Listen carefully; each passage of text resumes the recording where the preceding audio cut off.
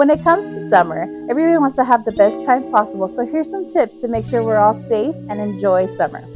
When it comes to sun safety, always seek shade, especially during the midday where the UV rays are the strongest. Make sure you cover up with the hat or wear sunglasses that are as close to 100 SPF as possible.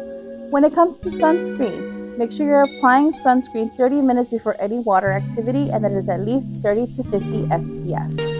When it comes to fireworks safety, we recommend that you go to a public display of fireworks where professionals will take care of the fireworks show. If you are lighting fireworks at home, we recommend that they are legal fireworks and that whenever you are lighting them, an adult is always lighting the firework, and that you have a water bucket or a water hose ready in case that if the firework needs to be turned off, and also to make sure that it is completely turned off before you throw it away in the trash.